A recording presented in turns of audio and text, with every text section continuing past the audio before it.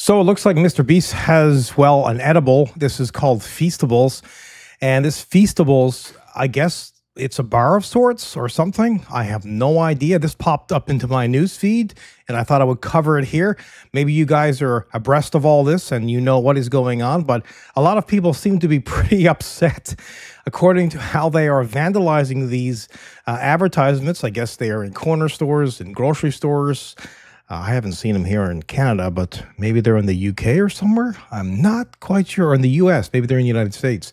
But yeah, I don't know. Do you know anything about these Feastables? And do you like them? Let me load this image up here. MrBeast Feastables.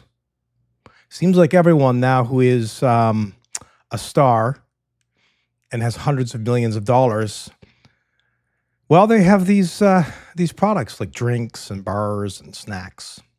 Yep.